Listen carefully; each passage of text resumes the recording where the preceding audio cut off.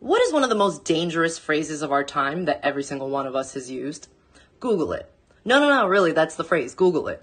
If you're old enough to remember life before Google, you can recall a time where free thinking allowed us to have differing ideas and opinions that were not created for us like they are now.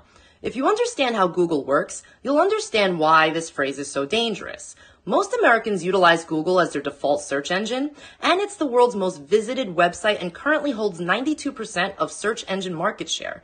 You probably also use Google Maps, Gmail, YouTube, Google Docs, Chrome, Google Home, Google News, and your kids probably don't even have textbooks anymore because they use Chromebooks, also a Google product. Did you know that Google also owns Android, Nest, Waze, and Fitbit, among many others? At what point is it too much? Are we allowing Google to control the narrative of what we perceive as reality?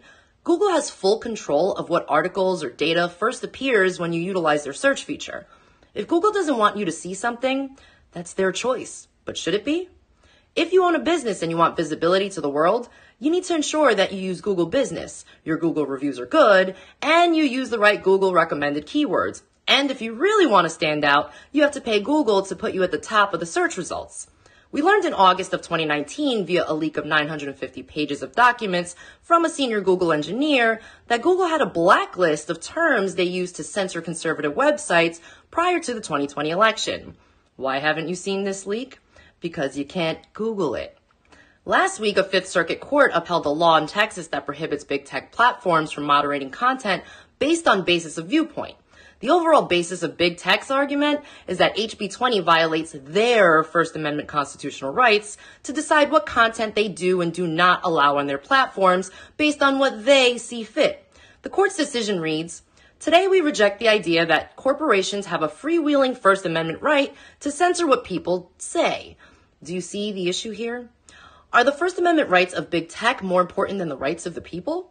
Are these big tech companies private companies? Or is the influence they have on everything in our society, along with government involvement in their platforms, a major concern when it comes to the constitutional rights of the people?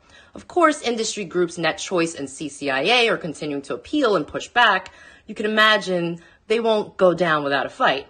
Now consider the world you know and the world you don't. How much control does Google have on what you believe, what you do, and what you feel? I think it's safe to say that our world, as we know it, has become written for us.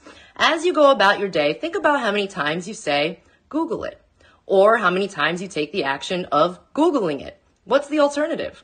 How will you go about finding the information they've blacklisted from you? Thanks for listening, and Godspeed.